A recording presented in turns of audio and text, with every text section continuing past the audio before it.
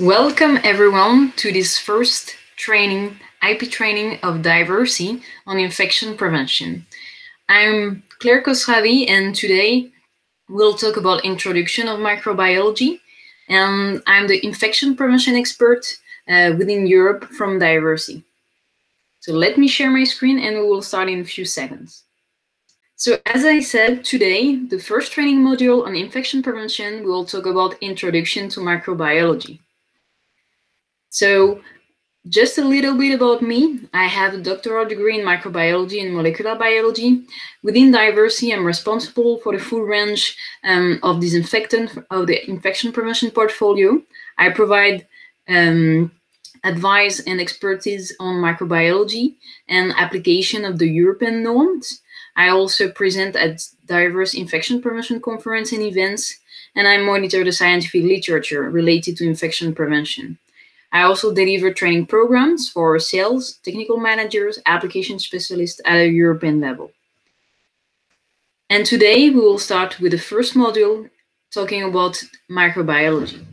So microbiology is a highly interdisciplinary realm of study. It is linked with many other science such as genetics, social science, ecology, structural biology, organic chemistry, biochemistry, but also sustainability, climate change, public health and safety, and development. So it is important to understand the microbiology language. So the classes of microorganisms we are concerned with are studied as part of the field of microbiology. So we will talk today in this training module about three classes of microorganisms: bacteria, fungi, with the yeast and the mold, and viruses. We all have 1 to 2 kilos of bacteria in and on us, which is very impressive. But the important part is to analyze the one that counts and to understand them. But first, what is a pathogen? So a pathogen is a microorganism that causes disease. So we'll talk about bacteria, viruses, and fungi, but there are many more. There are about 1,400 pathogens. But the key is to focus on those that counts. So what is microbiology? So microbiology is the study of microscopic organisms, tiny. So we'll have bacteria, viruses, fungi, and protozoa. So most of them are beneficial to us. In human, bacteria helps our digestion. In plants, bacteria are responsible for the nitrogen fixation. In animals, it helps cellulose digestion. But also microorganisms are used in diverse industries. For example, in bioethanol industry, because, for example, fungi are able to degrade plant biomass. But we need to focus on the major families. So the groupings that are on this slide are all relevant when we are talking about disinfection. Different businesses deal with a group of organisms in addition to those specific ones. It is vital to become familiar with those groups and class. So on the left side, we have the bacteria, where we have 4 subclasses which are relevant for us to understand. So the gram-positive bacteria, the gram-negative bacteria. We'll talk about those in this first training module. And then we have 2 specific classes of bacteria, mycobacteria and the bacteria that produce spores, such as Clostridium difficile or Bacillus subtilis, for example.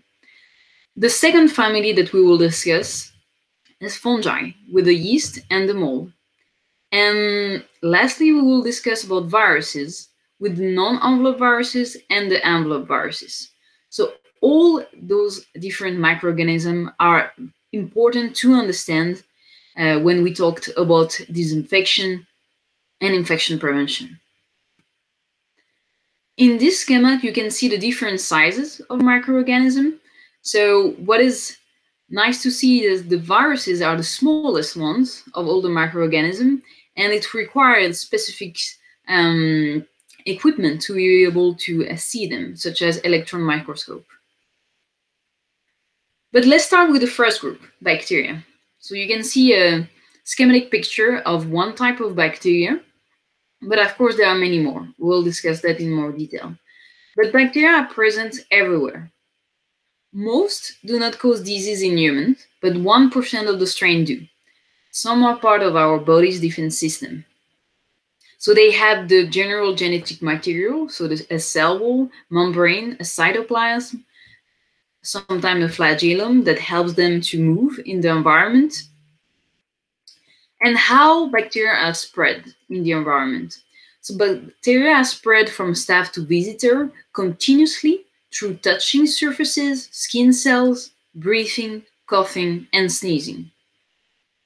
Bacteria are self-sufficient, so they only require um, water, nutrient, oxygen, the right temperature, and a right pH. The hierarchy of classification. Of course, there are many different types of bacteria out there, and they are all belong to the prokaryote domain.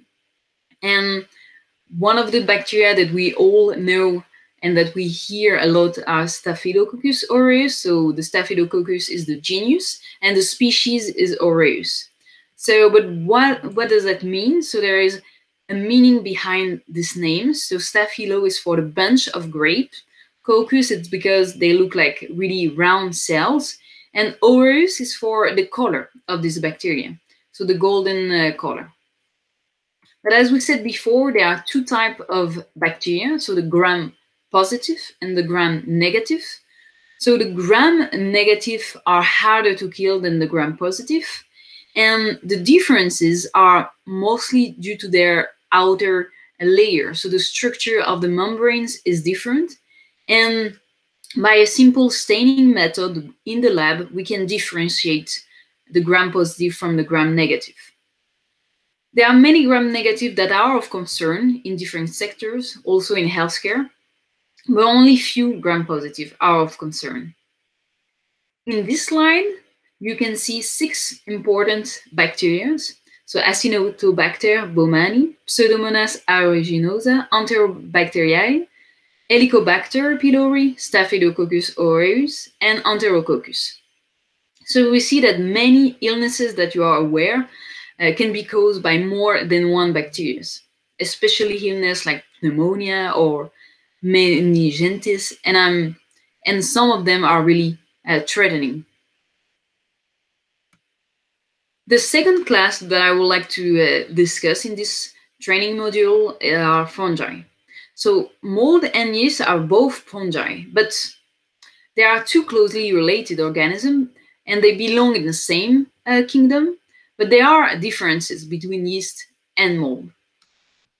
So mold are multicellular, so that means they are producing a multicellular organism, which is called hyphae, and yeast are unicellular. Fungi are usually found on dead decaying matter near water, and the transmission is not generally associated with people, but rather with unhygienic environments, indoors and outdoor environments. Fungi, like bacteria, are also self-sufficient, so that means they only need water, nutrients, oxygen, the right pH and temperature. And common fungal pathogens can include Candida albicans, Aspergillus niger, also called Aspergillus brasiliensis, and Trichophyton. So how do they look? So you can see several pictures on this slide with several diseases caused by fungi. So Candida albicans with the thrush, Aspergillus niger responsible of the mildew, Tinea corpus, and also Trichophyton with the atlas foot. The last class that I would like to discuss with you are the viruses. So viruses are generally grouped by their size and whether the viruses has an outer envelope. So we have the small non-enveloped viruses. So an easy mechanism to remember is that non-enveloped are not easy to kill. And then the second subclass are large and enveloped viruses. So enveloped are easy to kill. So unlike bacteria and fungi that we discussed previously, the transmission of the viruses is usually associated with also unhygienic human activities, but they are not self-sufficient. So that means they require the host for survival. The common viral pathogen includes hepatitis, norovirus, influenza causing flu, HIV, rhinovirus, but also, of course, SARS-CoV-2. So we're going to have a training module on SARS-CoV-2 that I really invite you to follow. But as we discussed, not all layers protect. So the small non-envelope viruses are harder to kill by disinfection than the big envelope viruses like SARS-CoV-2. So it's important really to understand those two types of viruses because it's also linked with the European norms and the capability of a disinfectant to remove either the big envelope viruses only or both types of viruses. So I really invite you to also follow our training module on the European norm and the efficacy of disinfectant. In this slide, you can see a schematic picture of both types of viruses. On the left side, an envelope viruses with the outer layer with the capsid and the envelope, and then on the right side, the non-envelope viruses. So you can see without this envelope around it. And of course, the reference non-envelope viruses are norovirus, poliovirus, and adenovirus. And for the envelope virus, as example, we'll have coronaviruses, hepatitis, influenza viruses, HIV. So there are over 5,000 species that have been identified, and they are really diverse, and they can be made up of either DNA or RNA. And they can be surrounded by a protective coat or a protein called a capsid, like you can see on this picture. But how easy are they to kill via disinfection? So this is a summary table of what we discuss in this training module. So on the bottom of the table, we have the virus, the envelope virus. The reference viruses is Vaccinia virus. Then if we move higher on the chart, we have the gram-positive bacteria with Staphylococcus aureus, for example.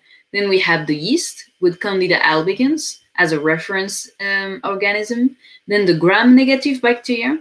Then the fungi with the Aspergillus brasiliensis. The non-envelope viruses with poliovirus, norovirus, adenovirus they are the three of them reference viruses, mycobacteria, and the bacteriospores that we didn't discuss in this training module, but are very difficult also to remove via disinfection. So the product higher on the chart are harder to kill via disinfection than those lower on the chart. If a disinfectant kills things higher on the chart, we can generally assume that they will kill the microorganism lower on the chart. So this was the first training module of the infection prevention training series of Diversey. I really invite you to also follow the next training module where we will discuss about European norms and disinfection efficacy and also virucidal efficacy. If you have any question, please refer to your Diversey representative. Thank you for your attention.